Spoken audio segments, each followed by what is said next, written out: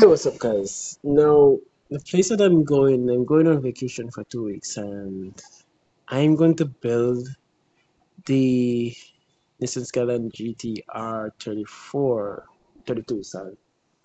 And I'm gonna build two versions. Now, this version right here that you're gonna see, I'm not gonna really be using it anymore online because this is going to be the 120 FPS version car, and it's gonna be much faster than it is currently. It is the one that set the 20-second record, and I could have gone even much faster than that. This right here will be my normal 90 FPS car, and this is the one that I'll be editing for when I'm recording only, and this is the one that I'll be competing with online when I'm racing. So this will be the one that is held back and will be tuned according to how it's being held back in. I will not win a race against a 120 FPS car. It's impossible. I look at it physically. They're not winning against a 120 FPS car easily. Not at all. Because the boost that you get from nitro is it's not even the nitro boost. The entire car feels like it's insane. I wish I could record it and show you guys just how insane the car moves when it's 120 FPS.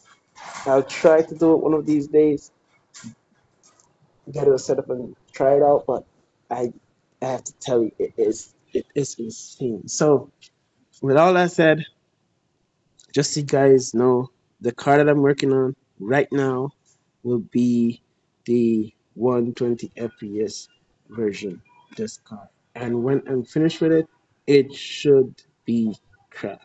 The top speed that I hit the 2K drag in is this, and my hope is to beat it or to get at least a 19 or an 18 seconds. Right now, the top speed is 20.930 seconds, and that was while racing against people.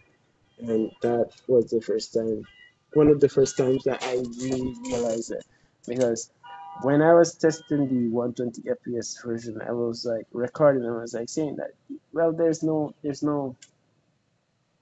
you don't gain anything from this 120 FPS boost. It's BS. Well, I tell you, when I decided that, okay, I must stop recording, and I did like the first drag, and the car, like, I thought I was driving a plane. The way it was so fast. And the tune that I have on it currently is this one, and it is subject to change. It is definitely going to change. Thank you guys for watching. I hope you enjoy, and see you next week. I will show you how far I've reached with the tune. I think will have a lot of time to work on it. We'll see.